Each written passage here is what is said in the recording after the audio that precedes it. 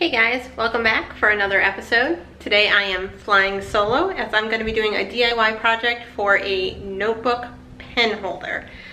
When we go on vacation, we have like a little notebook that we take that's our trip book, and we use that to write down like where we're going and anything that we'd like to remember or anything that we want to recommend for next time. So for example, we might stay in a hotel and it's like, this was awful, don't ever stay here again, or there's great food on exit 37. So we just try to write that stuff down so that we have it for when we go on future trips, and then we can, it's always fun to like look back and see what we did and what things we got excited about and what little notes that we left. So when we go in the car, we tend to bring that notebook, and then there's like pens kind of kicking all over. Sometimes they get lost, there's not a good place to put them.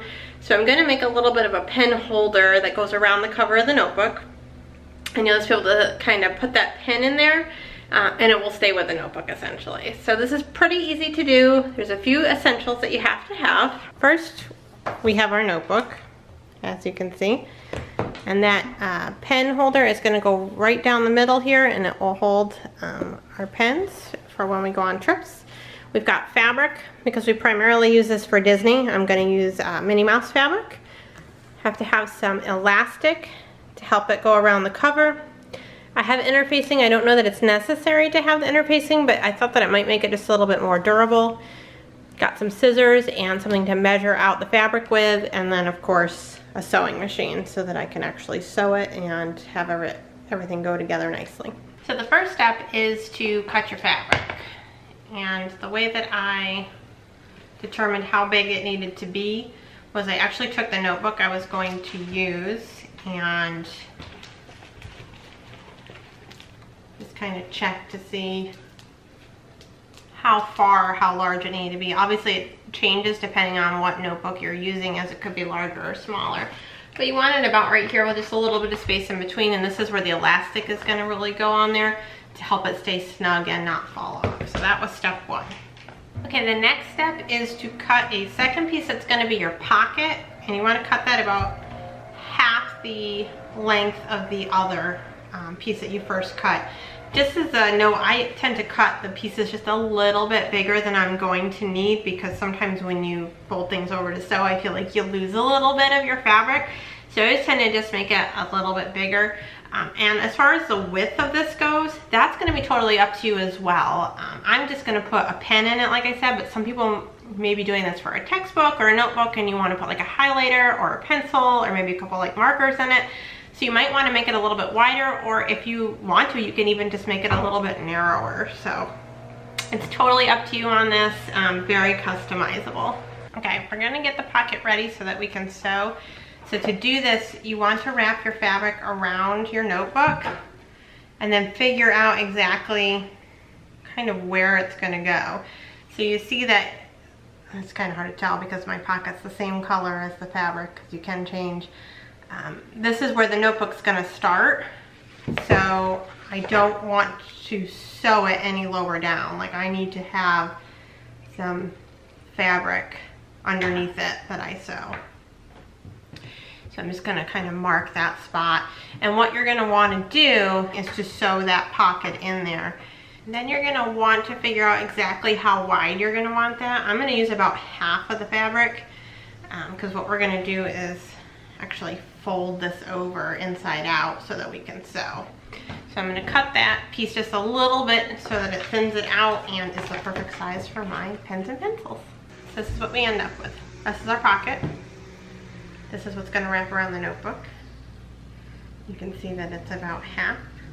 We know that we just measured, and it's going to have to be all the way up here in order to make sure that it's the right spot when we put that elastic on. So what I'm going to do is put this face up, and I'm going to put this in it. What we're going to want to do is, here is our cover, here's our pocket, and I have just a little bit of a fold here so I know where I need to go. And we're going to put that in there and fold this over. And then I am going to sew right up this line, making sure that I secure that pocket when I sew up. Now this is totally optional. If you're really good at sewing and you don't need to pin it, then that's that's awesome. I wish I was that good, but I'm still kind of new to the process, so I am gonna pin it so that I don't make any mistakes in lining things up when I go to sew. And like I said at the beginning of the video, I did buy interfacing in case I wanted to put it in to make it a little bit sturdier, but I don't think I'm going to use it on this one. I am making a Minnie Mouse ears holder for the backpack for when I go to Disney that I got a great idea from a fellow YouTube vlogger. So I am going to be using that for this, and I also plan on making a new table runner. So I don't think it's going to go to waste, but I don't think I'm going to use it for this. This is the folded and pinned. I don't know if you can see the pins on there. All set to go, so I'm gonna just sew it all the way down the edge. Again, making sure that you've got your your pocket aligned in there and it doesn't get missed. All right, now that we have it sewed up that one side, we gotta sew up the other side so that the pocket is fully attached and not flipping open like a door. So I'm gonna go ahead and get the other side closed up as well. Okay, so we have it sewn up both sides. It's down this side, it's down this side. And now we just have to flip it right side up so we can sew that pocket closed at the bottom, because obviously we don't want our pens and pencils to fall out. This is one of the parts that I hate the most because I hate trying to get it right side out. So if you are someone who sews and makes things a lot, I'd love to hear if you have any tips to kind of do this a little bit more smoothly and quicker. Leave them in a comment down below. All right, I have it turned right side out now, and you can see like here is the pocket. One thing that I did not like about how I did this is the pocket has kind of like rough edges. Let me see if you can see on there. It's just not totally straight from where I cut the fabric. I think it's kind of hard to see, but it's a little frayed. So if I did this again, I would probably fold down the pocket first and sew that so that it had a little bit of a cleaner edge. But what we're going to want to do is actually sew part of the pocket together so that it doesn't come loose. So I'm going to do that now. So I went ahead and did some hand sewing to get this on here, and then I also did fold this down and tack it just to make it a little bit more clean as well. So now we've got pretty good start to this. It's almost done.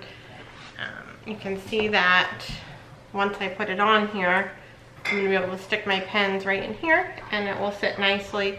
And then as far as the inside of the notebook goes, we're about right here and here. So now we just need to get the elastic on there so that we can slip it on there and it holds it nice and snug. I'm gonna go ahead and pop this open. And so you can do this two different ways. If it's wide enough, you could actually get two of these pieces on there. I don't really think that mine is wide enough for two, because you can see that one is like half the size of it. So I'm only gonna do one piece. So this part can get a little bit tricky. That's because we need to make sure that this fits snugly and the elastic is not too loose. You are also going to have to turn these in when you sew them so they don't have rough edges. And we're going to sew this elastic strip right on there. So I am going to cut it so that, you see, I don't want to cut it loose. I actually want to stretch it just a little bit so I know that it's snug. Probably going to cut it right about there. You can, if you want to, make sure it's super reinforced. You can always get it a little bit lower in there, but you do want to stretch it so it stays nice and snug on there. So now I have folded the ends down here. I just kind of folded them in, and I'm just going to stick this on the top here. And when the ends folded down, I'm going to sew right across there. All right. Got one side done. Super exciting. And now I'm just gonna do that other side. So same thing. You want to fold that down in there. so that it doesn't look rough around the edges.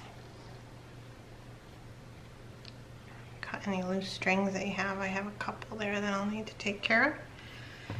And then pop that right in to close the loop. All right, so I just sewed the other side and completed the loop. So now it is good to put on our notebook. And if you do it right, it should be a little bit snug because we want it to stay on there. And then we have it right there, and we can just stick our pen right in the top, and now we're good to go. All good to go. It should be good for vacation, and it will stay in there, and there is extra room, so if I wanted to put like a pencil or some more pens, it would fit that as well. I don't know what else we might put in there, but you never know. So this was pretty easy. Love to know if you try it at home. Like I said, leave me a comment down below if you have any tips or tricks or anything that you think you might do differently. I'd love to hear it and love to see what modifications you would make. And don't forget to hit that subscribe button. Until next time, stay magical. Bye!